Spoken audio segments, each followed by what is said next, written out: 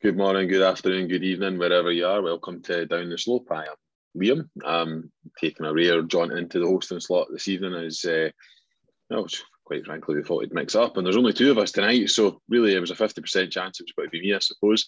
Ewan, how are you? My compadre for the evening. I'm good, mate. I'm good. Probably worth noting why they're absent. Greg's doing other things, and Harry thought it would be wrong to talk about a game that he didn't watch, seeing as he's was too busy rubbing shoulders with all the UFC stars on Saturday. He looks like he's having a good old time down in London now, isn't he? Some life he leads, rubbing shoulders with the UFC fighters. Not literally, he wasn't actually on the mats rolling around with them. He was there in his PR and comms capacity, but it was good to see some pictures of sport of a different kind of the weekend that we're all involved in. I think he had a damn sight better Saturday than Porteous watching that. Aye, well... that Guinness that you had that you upped him looked rather tasty. Aye. Good pint of Guinness was had on Saturday. I think that probably was the highlight, though, in all honesty. Let's just get into it, shall we? Because we've got a relatively, what I think is going to be a short episode tonight. We'll see if it pans out being that way or not, but we'll crack on with the weekend's proceedings. So Hibs went down 3-1 at Pittodrie, a bit of a familiar story, I suppose, in terms of results going up to Aberdeen for Hibs in recent times at least. Initial sort of impressions, you were kind of on the Twitter sphere on Saturday dealing with all the bits and bobs, the shenanigans going on. What did you make when you saw that team come out initially? I didn't realise that Macy's injury was bad enough that he wasn't going to be able to play. But to be fair, at the Motherwell game, I also didn't realise that Porteous had taken over goal kicks. I didn't realise that at the time. So I guess that's not really a surprise. I'm trying to think what else did we have going on. Melkerson was up top, Jasper, obviously, and Henderson dropped out as well, didn't he? Henderson dropped out for Rocky, which obviously I wasn't on last week. But when you guys were talking about the team, I said that I would have probably brought Rocky straight back in. But I wouldn't have dropped Henderson. I know he did get a knock at Motherwell, so I don't know if that was a factor of it, but I would have probably dropped. Who did I say in that group chat? I can't fucking remember at all. But no, the team was all right. The team was all right. I think that was a general consensus, wasn't it? I think everybody when they saw that, well, not everybody, because I can't speak for everybody, but I think most people when they saw that team line come out probably would have had, maybe a lot of that was based on the performance against Motherwell the previous weekend, but a lot of people would have probably been quite confident that team could go to Aberdeen and get a result. We'll come on and touch on individual kind of player performances and stuff later on as we work through it, or lack thereof. But shall we just quickly touch on sort of the opening sort of 10, 15, maybe even 20 minutes of the game, and what did you make of that kind of first embers of the game, if you like? I thought we settled pretty well. Don't get me wrong, I don't think either team was on top, but I thought we'd done all right. I thought early doors it looked like if we could get the ball in behind, or do you know what, not even necessarily in behind, see if we could just get forward quickly, that on the break we were going to be able to cause them a decent amount of problems. I thought Bates and Gallagher at the back looked fairly suspect. Joe Newell was putting himself about, which I think Harry mentioned last week after the Motherwell game. I mean, I think he committed a good 4 or 5 fouls in the first sort of 5-10 minutes before he even got his booking, and he got booked. But Ferguson had probably already got a foul. Ferguson, who'd probably already committed maybe 4 fouls of his own at that stage of the game. Yeah. And I know persistent fouling something that we all get quite hot under the collar about, but maybe just a wee sense of injustice about that. I think so, because then it does limit Newell a little bit after that when he gets booked, because I think it was about the 15-minute mark. You know, it was still really early in the game, but at the same time, I don't think we can complain about Newell's booking. It's the lack of the other booking. You know, I think the tackle that Newell put in the area of the park, it was. I just felt, I know, and we're probably getting onto this already, but I just felt the ref was. I don't necessarily know if I know there's a decision that I do disagree with massively, but before that even, I just thought he was giving fouls for everything. Really, there was just no flow to the game, and I know the 22 players in the park have to be responsible for that on both sides, but the ref plays a part in that. You know, there were so many little shoves and pushes, and I think Porteous breathed on someone down the bottom right corner, and maybe it was a little push, but I just didn't see why these things need to be fouls. Like, Alan Muir is a bit of a pernickety referee, though, typically, isn't he? And I know that players shouldn't have to necessarily play the referee, but if you're playing devil's advocate, there are only really 7 or 8 refs that get regular game time in the top flight. I think you should probably, in some respects, know what you're up against a wee bit, and we should be smart at it. But yeah, Alan Muir again. We'll come on and talk about some of the decisions later on in the game. But again, he has himself, I think, created a couple of the talking points from the game. But we'll come on to touch on that. Let's just get right to the goal. So good bit of work, I think, from Melkerson initially, and kind of creating a bit of the space, and then finding that ball out wide for McCadden. Take us away from there. I think it's a really good goal. Like, I know it's an own goal, but Josh Doig is getting right in at the back post from left centre back, and I think if Ramsay doesn't try to deal with it, then Josh Doig scores. Like, I think Ramsay can obviously deal with it better, but it's a good ball in. And again, I think Cadden has just put it into an area, but he's chose the right area ultimately from where he's been crossing it. You know what I mean? It's a really, really good ball in right to the back post, and he's sort of kept it within the sticks in that sort of sense that someone really just needs to get a touch on it. I want to say just before that, potentially, I think it was before the goal or just after. I think it was just before Jasper tried something similar from a set play. And they're the sort of balls that you will score from, because Hibs we're not a big team. I think we've seen that at Motherwell last week. Like, we're not blessed with height. Like Melkerson's a decent height, but he's still he's a young boy. You know what I mean? Like, he's 18, 19. Like, we don't have, so the quality balls in do need to be spot on for us to score from them. And obviously in the last 2 games we have scored from quality balls in. I'm sure if we don't score in the next couple of games, then people will start saying, well, the goal we did score was an own goal. But I mean, balls in the box that don't necessarily lend themselves to like stooping headers either. Quite a lot of the time they are relatively low down, which I always think when you cross a ball and it's not like at head height, it always looks absolutely terrible when someone blocks it and gets away. But if it's at head height, it's almost immediately more acceptable for that to then being cleared by a defender. There's 2 schools of thought in that, isn't there? Because ultimately a lot of teams don't want the ball to be 6 foot 5 inches up in the air. It's and it's like, that's the thing. Like, you'll speak, we're all guilty of it. Like, we've spoke about it at length. Is Chris Cadden putting really good balls in, or is he putting terrible balls in over the last 6 months? And then it's like, if someone tries to drill it across the front post, but it gets cleared maybe at the front post, they'll say, oh, you should have lifted it, or the striker needs to be getting across the front post, or like, like all these fight. Like, ultimately, it's like everything in football. Unless it works, you're not going to think it's good. That is the hard. Like, I try to avoid that. I think Cadden does put good crosses in. I think a cross can be good just without someone getting on the end of it, and I still think you can score for shite crosses. Like, it could let it bounce a ball. Hearts against St Mirren last weekend, the crossing was shite, but it deflected right into the boy, hit his knee and went in. You're not telling me that all of a sudden that's a good cross. Like, no, I know. couple of things after the goal. So decent goal from a Hibs perspective. Probably one that Aberdeen will study and look to avoid, I'm sure, in future. But then a couple of things kind of happened after that. A couple of challenges that were, I think the McCrory challenge on you was probably the poorer one of the 2. It's a yellow card, probably as a yellow card for me. I think that's the right decision. Then another yellow for David Bates, essentially just kind of halt and play. Felt like at that point, although Aberdeen had possession, I still felt like we were probably just marginally the better side. 100%, certainly box to box, I think we were the better side. 100%.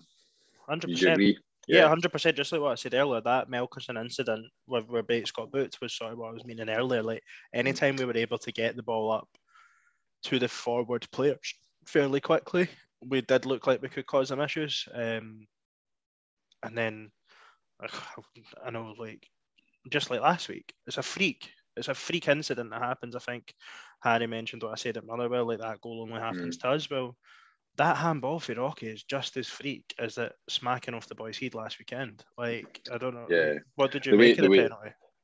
I mean, it's a penalty. I think probably. Did you think it hit off his leg? Interpretation. Oh, I think it does clearly come off his knee, and the ruling is supposed to be if it comes off his knee, it's not supposed to be a penalty.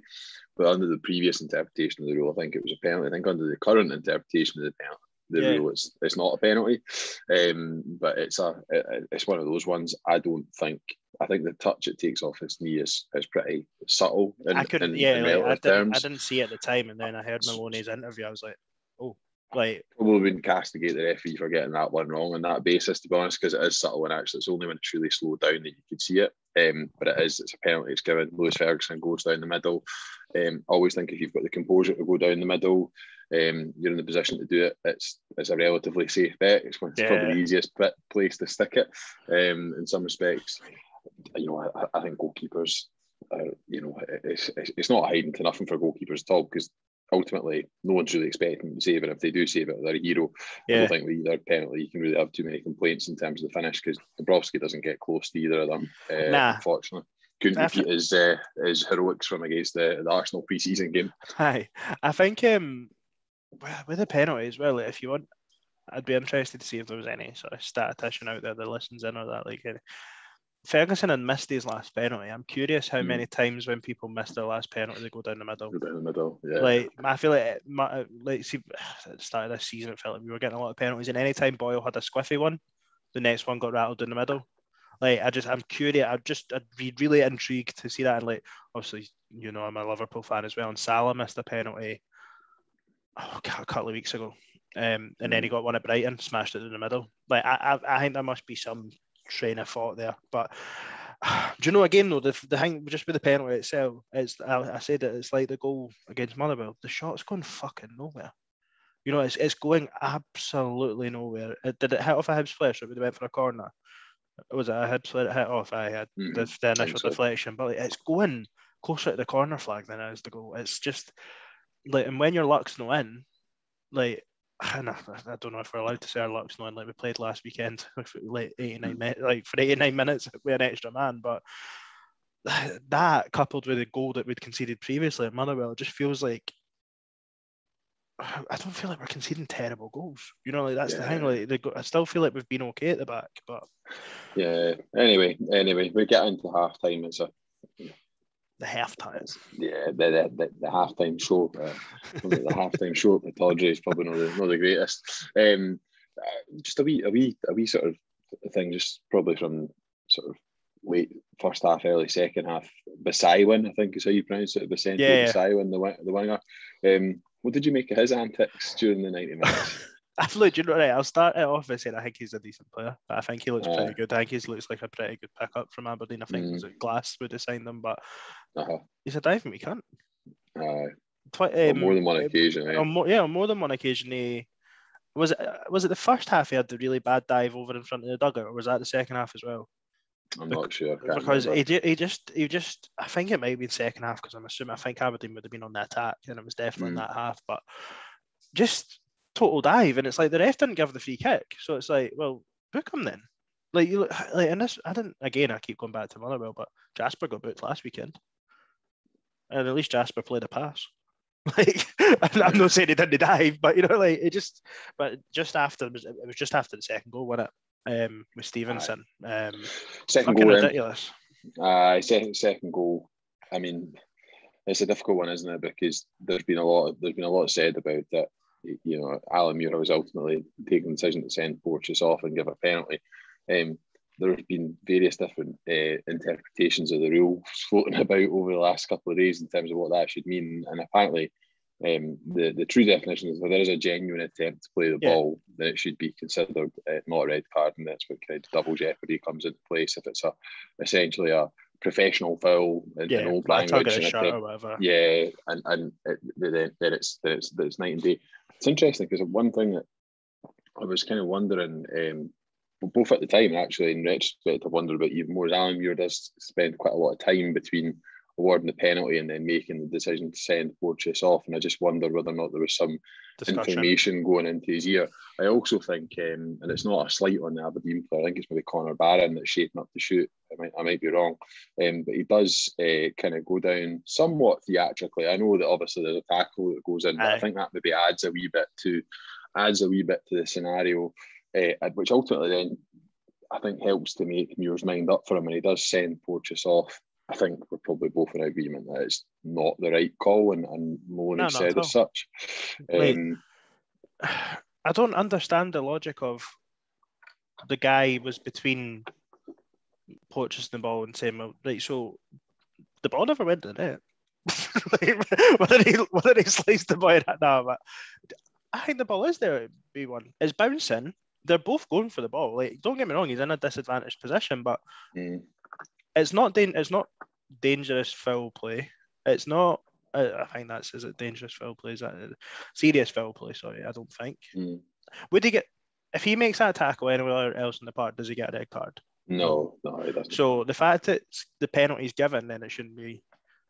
That's my fault on it. I think that what leads up to it is a harp back to earlier in the season. I mean, it's a free header and Rocky's there, but he's not really doing anything, and we got away with it on the first instance. But the thing is, I mean, the Maloney nailed it after the game, and I didn't actually necessarily disagree with anything Maloney said after the game. I think until Aberdeen scored, we did have more control of the game as much as either team did, and then the red card did kill it, like, because you can go 2-1 down. That can happen, and if he gives Porteous a yellow card, he gives the penalty. Absolutely no issue with that at all. No issue at all. Like, it's a penalty all day long, but to send him off, it just kills the game, and then it's just so frustrating as well because obviously you've got that Steve Conroy mouthing off the night before about Ryan Porteous and the Express, and then Hibs had obviously tweeted about some stats and stuff during the week, and that, like, it's like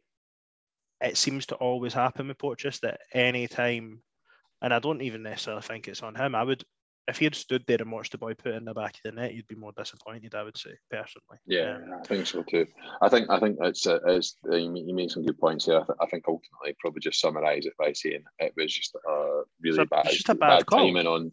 Yeah, bad call, but also bad timing on kind of many fronts. He'd be in the Scotland squad ahead of Halkett, I think, today if he didn't get sent off at the weekend. I think on the basis that we're playing Poland in a friendly, he would be, because he's younger and his ceiling is, I know Craig Halkett's had a very good season for Hearts. I probably wouldn't argue with that, but his Porteous ceiling is much higher in terms of where he can go in the game.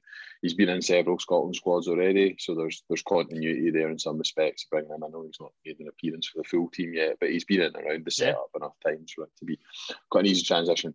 Anyway, I've got to say, I'll be honest, one of my reflections, I was quite surprised at this point in the game, Chris Mueller. That's like a super version of Chris Mueller and Jay Wright. Chris Mueller's already come on for Jay Wright at this stage, and I to be honest, I was kind of expecting Paul Hanlon maybe to come on at the back, but he kind of seemed to go with a back three of Cadden, Bashiri and Doig, which I don't think is a back three that we'll see play too many more times for Hibs, if ever. It was an interesting move, and credit to Maloney, because ultimately he is trying to still keep his attacking players higher up the park and make things happen. But yeah, I mean, it's difficult really. I don't want to kind of go too deep into the rest of the game because it will just ultimately probably depress the two of us. But Aberdeen ultimately kind of take control of the game from that point on, really. Hibs a man down, struggling to get back in it. There was a strike from Josh Campbell, very good strike actually, when Josh Campbell works a bit of space and gets onto his left foot. Other than that, really not too many more incidents that we probably want to talk about in the remainder of the game. Nah, I think we're entitled to still feel a little bit disappointed by what came after the second goal. I know you got 10 men, but I think there was a few occasions where we did manage to work ourselves into decent enough positions, and it's confidence in it. I think that's the big thing. I think when I really tried to put a positive spin on things the last couple of days, and it was like, well, we're 6 unbeaten, but at the end of the day, it is now 1 win in 12 or in the league, and like it is like I think players are struggling for confidence, and I think when you are facing that sort of you've went 1-0 up, you've had a player sent off, you're now 2-1 down. Like I think that in the vein of form we're in just now, it really was game over, and I know we've all seen it before, but like, I mean, last weekend Motherwell done all right against us with 10 men, but so it was a totally different scenario, and I think I was a little bit disappointed with the last sort of half hour after that, but yeah, like you say, I don't think there's too much you can do, and then the third goal, it's poor, it's a good finish for the boy, just like to be fair to him, but I think Rocky's so flat-footed, it comes straight across him, and I think he's just got to deal with it better. I think Rocky was quite poor, looked like a player that hadn't played for a couple of games, but I almost thought he'd come back better than he was before his suspension because of the fact that he was struggling for fitness, really. I thought the break maybe would have done him well, but I thought he was quite poor at the weekend, if I'm honest. And if he was, and he's taken his fair share of criticism. Bashiri, I think he's probably had enough over the last few days that we don't really believe on. But he is a player who I think a lot of people have been saying it looks like he's got a mistake in him, and maybe just those are the mistakes he had in him that he got out at the weekend. Fingers crossed that's it for the near future, because we could do with him playing well over the coming games, because we're going to need him. He doesn't strike me as someone who is overly confident with the ball at his feet, which is why I'm quite surprised that he's a Sean Maloney signing in the first place. And I do wonder whether or not there was a bit of, I recognise that name, can we bring him in, because that's where we need players at the moment, kind of signing. I'm just on the right of a back three for me. Ryan Porteous can play that role because he can play football. I'm not sure Rocky Bashiri on the right of a back three is something I want to see too many times, because defenders will just start to leave. Attackers will just start to leave him on the ball, because he doesn't look great. And he's a young guy, so maybe he can develop a wee bit. Maybe that's part of his game that's still to come on. But I'm a wee bit worried, to be honest, if that's a player that we're seriously kind of considering for next season. I think we're in a bit of bother.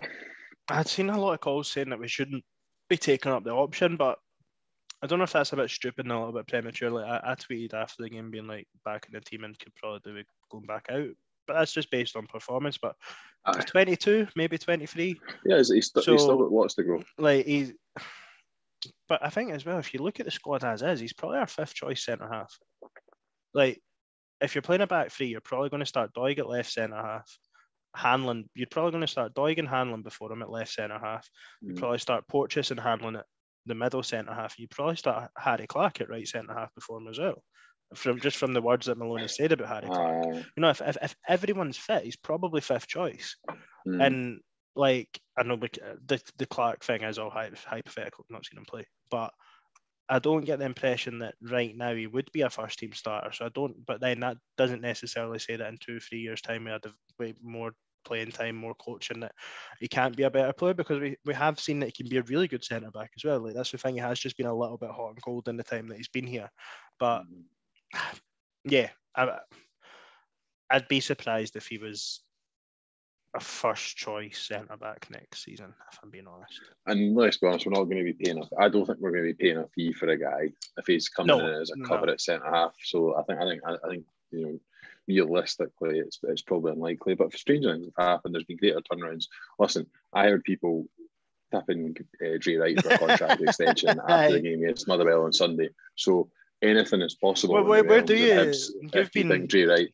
Have you been his most vocal supporter? Do you think he's doing anything near enough to get a new contract? No, not for me. I think I've been a supporter of his, and I've wanted it to come good as much as any Hibs player I can remember in quite a long time. But I think the reality there for me is he just doesn't have enough quality in the final third to play the positions that we're looking for him to play. There is an engine there. There is absolutely some football ability. His close control's very, very good. But when we're playing probably 7 or 8 of the teams in the league who are going to sit back and demand for us to break them down, which the games that he's probably most likely going to have an influence in, he just doesn't do enough in the final third to justify that for me. And I think we saw quite a lot of that on Saturday. It was quite apparent, like, that he just couldn't really. There was a couple of chances just before he went off, where maybe just someone a little bit sharper in the final third maybe would have got onto one of the balls in behind and created. And I think maybe one of them he did even get. There was a situation where he did get on the ball and it just sort of died down as well. But I don't think he'll get a new deal. But there's also a thing about what's the right thing for the player as well. For me, it's the right thing for the player to play in an environment where you've got maybe 70-80% of the fans are on his back every single week. Would it be better for him to go back down south or go and play for another Scottish club and go and do his thing there? I think probably, to be honest. I also think that just by the very nature of how this season is likely to kind of come to an end, I think there's going to be demand for quite a big squad overhaul in the summer. And I think the club have kind of already signalled that. If you read between the lines of even just going back to chat that we had with Ben Kensel and Ian Gordon, which was like a month ago now, but feels, No, it I don't know doesn't seem about you, it. it feels like No, ages ago. it does. I think they kind of signalled quite clearly. Go back and listen to it if you want. Yeah, if you've not listened to it yet, just it was episode 98, I think. This is 100 and something. They were they were. I think being honest, I think they were very clear that there were certain things that needed addressed in the summer, and they were very, very alive to that fact. So I would imagine there'll be some comings and goings that we'll see. There's other players. Look, there's other players who are absolutely doing some great things just now. Sylvester Jasper had I thought quite a good first half, but again probably drifted out second half a wee bit. Didn't really see a huge amount from him. Melkerson, not quite able to follow up the Motherwell game with a performance that was kind of on that same level. 19-year-old centre forward, didn't really get any service to speak of either, so it's maybe to be expected. Yeah, I think with the pair of the players you just mentioned, Melkerson and Jasper, I still don't think either of them have got a full 90 minutes at the level that they're capable of in them right now. Or at least we're not seeing that. I think at Motherwell, Melkerson tired in the second half, and yeah, there was definitely a drop off yesterday, but more so Jasper. I think Jasper as well in both scenarios. Pretty much, the St Johnstone game, he looked fucked after half an hour, and there is definitely I think the Scottish Premiership's probably a lot faster than lower league English football, and I can only imagine how much faster it is than sort of Norwegian second division, and even with maybe even from Muller in there as well, and how much quicker it probably is than the US. And obviously, two of the players are coming off full seasons as well. So I don't think you're going to see the best of any of the three until next season. Hopefully Jasper is still here. But Melkerson, I think as a fan base, what we need to be wary of is not then, because there's a very real possibility that he doesn't score in the next 3 games. It's like, Hearts are good. The 2 games against Hearts are going to be tricky. So if he doesn't score against Dundee United, that is a possibility. But I think we've seen it enough with Nisbet this season as well. In this sort of style of play that we want to play, the players around the striker are equally as important as that player is himself. The 2 goals that Melkerson scored at Motherwell, unbelievably good, great movement from him, but also in a really good touch for the second one and finish. But both come from really, really good plays, from bits of play from Jasper. So without the pieces of play and just generally a really good team performance at Motherwell, the more flair players, that top 2 as they were at the weekend, are going to struggle. And you really do need to be getting the best from Cadden at right wing back. I don't think I couldn't quite nail down what the formation was. I think Stevenson was at left wing back in the first half. Then I felt like we almost changed to a 4-2-3-1 in the second half. But I don't think, for all Stevenson's been fantastic, I don't think playing him on the left-hand side in front of Josh Doig is the right thing, just for the way the team want to be playing there now. Yeah, quite possibly not. Anyway, let's wrap up on the game. Finished E1. Besaiwin, the much maligned Besaiwin, finishes the game off ultimately as a contest. A very good volley, I think, from ball in from the wide right. I'm going to be honest, I've probably been quite critical of goalkeepers on this podcast, and I'm going to probably stick with being quite critical, because I think Dabrowski's got to do better. It's right at him. I know it's right down the centre of the goal. I know it comes at him at a hell of a speed. It's a very, very good volley.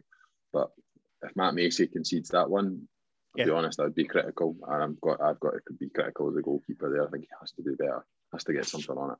I certainly don't think the weekend helped Dabrowski in his claim to be number 1. There was an incident in the first half at 0-0 as well, really early doors, where Tam and Cliff were saying that Rocky had played a horrendous ball back. Now, again, I've not watched Sports Scene on that, and I doubt it's even on it, but Dabrowski panicked and he just sliced out for a corner, but landed on his arse. Did make a very good save earlier in the game as well. Absolutely. But is it a very good save, or is it a good save?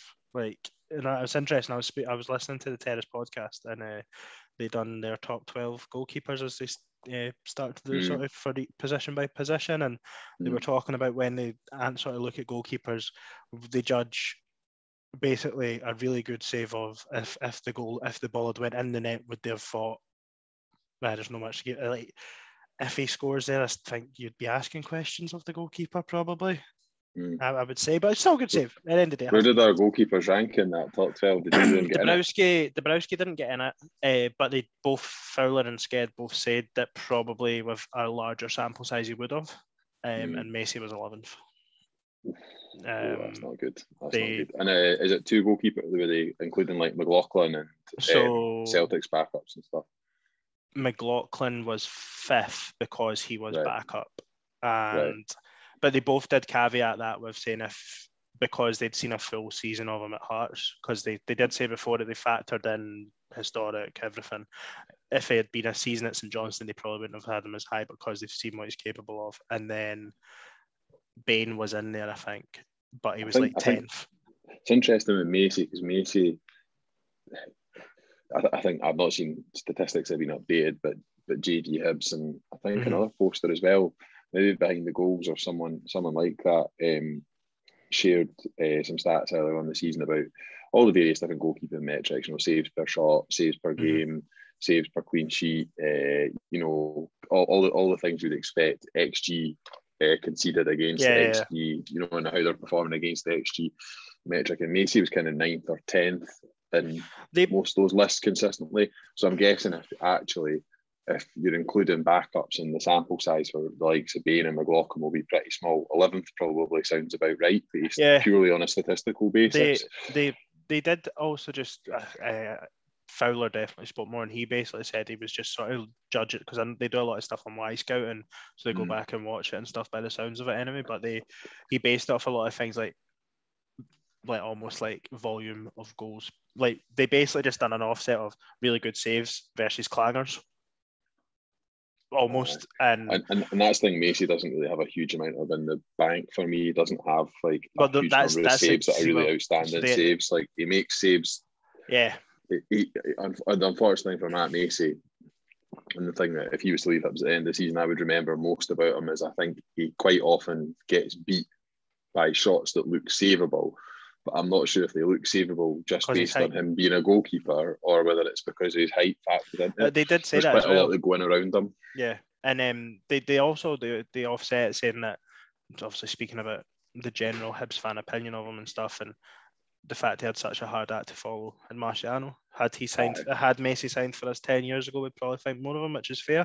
And they also offset it with Marciano probably made more errors in a season than Messi does, but he was also capable of, if you look at it from that error versus spectacular save, he was making them fairly regularly. I think I did feel like 11th was a bit harsh, if I'm being honest. I actually stopped listening to it about the 4th one. I've not finished it, but where did Ross Laidlaw come? Did he come above Macy? Laidlaw was 12th. Was 12th.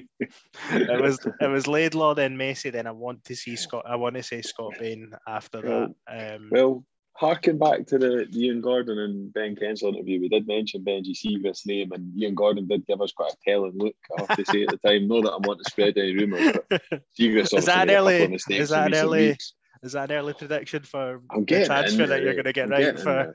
We're definitely going to sign a couple of players from like Scottish, because the other one was Niskanen, I said, and he was like, "Oh yeah, we know about him at Dundee United." But anyway, Conor Ronan might be a little bit out of reach now with that goal he scored at Tynecastle, then getting up to the Ireland squad.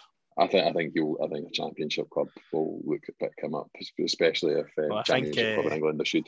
I think Jim Goodwin started burning his bridges with St Mirren fans already. I think he said that Conor Ronan and Jack Alnwick would both be able to make the step up to Aberdeen. There's no disputing that Aberdeen are a bigger club than St Mirren, but that was quite early doors. He started already, just because but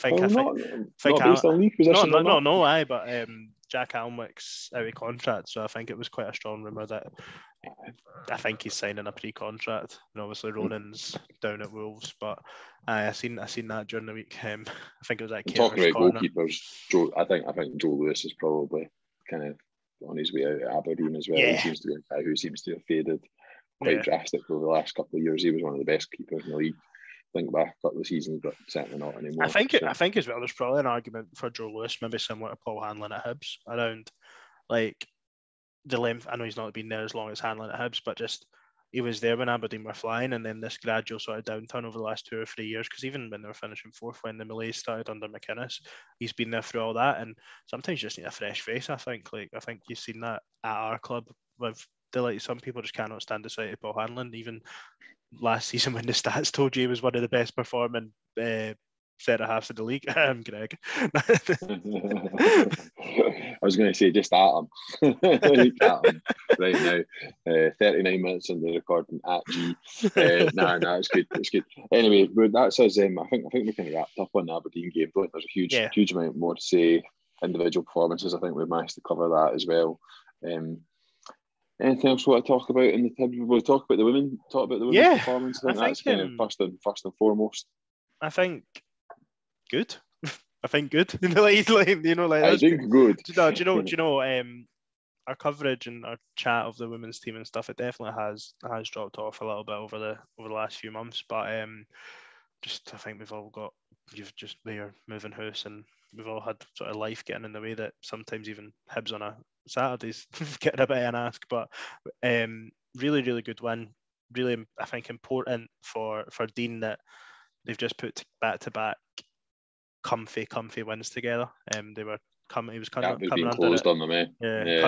under a bit of pressure. Funnily, we'll talk about the Terrace again. Craig Fowler spoke on the Terrace TV show last Friday, the week before, the Friday before we played Motherwell, saying that he should get the sack. So, there was a little bit. I think there was definitely a little bit of pressure being put on him.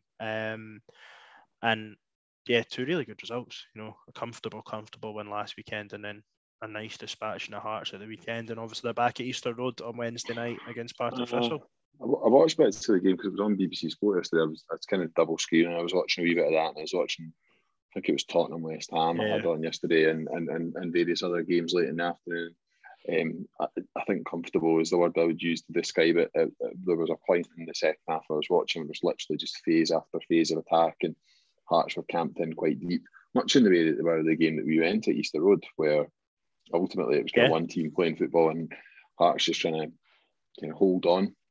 Good to see they got 4 goals, just reward for the performance. Absolutely. I think, and good to see them pull and clear a wee bit as well. I think ultimately financially, Celtic and Rangers have now kind of put themselves a wee bit out of. I know Glasgow City are very much still competing in that league, but Celtic and Rangers kind of put themselves at a bit of a kind of advantage, much as in the way they do in the men's game. Glasgow City are obviously still up there and fighting, but Hibs kind of feel like best of the rest is kind of our place now in that league, and hopefully they can go on and consolidate that for the rest of the season as a bare minimum. I think it was coming to a point there where there wasn't enough of a gap that you felt there probably should have been. To the likes of Aberdeen and stuff that were just sort of coming in behind us, and like you say, we have sort of stretched that gap a little bit again. But Dean could probably start to get. He could start getting similar tag to what Jack Ross did. Funnily enough, like this season, I think we've only managed 1 draw against the 3 Glasgow clubs, and I think that, and obviously last season as well, there was a couple of pumpings from Celtic and Rangers. And again, it's even more so in the women's game. I think resource is huge, full-time training is huge. But what happens is when you don't go and beat Spartans, the teams that you should be beating, if you're not getting the results in the bigger games. Consistently. Consistently. Anyhow. Aye. Okay, cool. So that's Hibs women. Other things we want to cover, I suppose. I mean, not really. The stress of getting derby tickets. Fuck me. The stress of getting derby tickets. We've got them, so we'll not talk about the stress. We've obviously got a cup. We've got a cup semi-final to look forward to in the middle of April, which will be very nice. Yep. Before then, obviously, we've got Dundee United at home, Hearts Castle that you mentioned, the tickets for that. There's a lot coming up. There's a lot to look forward to. There's big games on the horizon. We should all be very down the slope series coming for all the listeners that want to listen to us, Mayor. Well, for all 3 of the listeners who want to tune in on a more regular basis. Now, I'll just talk about that briefly, actually, just while we've got you. So I think we're planning on getting some guests on the podcast. Probably going to do sort of semi-regular, like once a month, once every few weeks, and we're just going to have a bit of a chat about what are the kind of hot issues in the Scottish game more broadly. So not delving into kind of match reviews and stuff like we normally would do. We're going to talk more about all the stuff that sits around the football, all the narrative, if you like. Yeah. So the first episode that we're planning is a bit of a special, bit of a deep dive on the media in Scotland. So we're going to be looking at some of the real interesting characters and personalities. We're going to be talking about the TV deal and breaking that down. We're going to be talking about media versus fan media, all of those things. Plan to get on some Z-list guests. Z-list guests. I'm going to go Z-list. Are we saying Z-list in the world, or because I think we can maybe push it up to Y-list of Scottish football, maybe. I didn't want to use X-list because then people might think that they're going to get something on down the slope that they can get on other podcasts. But no, it'll be some really cool guests if you want to, and also if you actually just fancy coming on that show, drop us a line, have a 100%. Chat with us, fancy lending your voice to that discussion. We'll kind of post ahead of time just to let you know the things we're going to be talking about. Maybe even get you guys to chuck in some talking points if there's anything you think that you want us to cover, or if there's just a subject yourself that you want us to cover and actually think, I think you guys should really talk about, I don't know, fucking referees, because we don't talk about referees enough. We should talk about referees in more depth and review refereeing performances. Do you know what we should talk about? Dermot Gallagher. Do you know we should talk about? Dermot Gallagher's fucking performance on Ref Watch every Monday. Him and Dermot Gallagher on Ref Watch, and what's the boy on BT Sport that just fucking agrees with every... Peter Aye. It's hopeless. It's not, it's just... Walton, it's just worse like... than a man down. It's the most pointless segment of the show, like, because he'd literally... I think I've maybe seen him once say, oh, the ref maybe got that wrong there. Like, it's just a waste of a wage, mate, innit? Steve Conroy and Dermot Gallagher are not going to be guests on any of our upcoming episodes, but they might come on in future. Who knows? Now we've got some plans ahead. We just want to try put out something different. If it's shite, we probably won't keep doing it. If it's good, then it goes down well. We might keep doing it. Actually, if it's shite, we might just keep doing it anyway. Because fuck it, why not? I mean, we've been doing this for 102 episodes. But no, do give us a shout if you fancy joining in, or if you've got some talking points you want us to discuss, or topics you want us to pick up on. Happy to do that. Maybe planning doing some crossover episodes as well and getting some other podcasts involved. We'll see how that goes down. But maybe the national team stuff like that. And who knows? It'll be probably once a month probably. So we'll see. But thank you for having me. I know you've been a guest on your own show. It's been nice, just a wee bit of a conversation. This is like the specky and spicy special, but a very different version. What are we going for this week? I don't know, mate. I'm not quick enough on my feet to think of a clever name. But no, look, I know that obviously the weekend wasn't great. You know, things probably don't feel amazing as a Hibs fan right now. We've got a lot to look forward to coming up next month.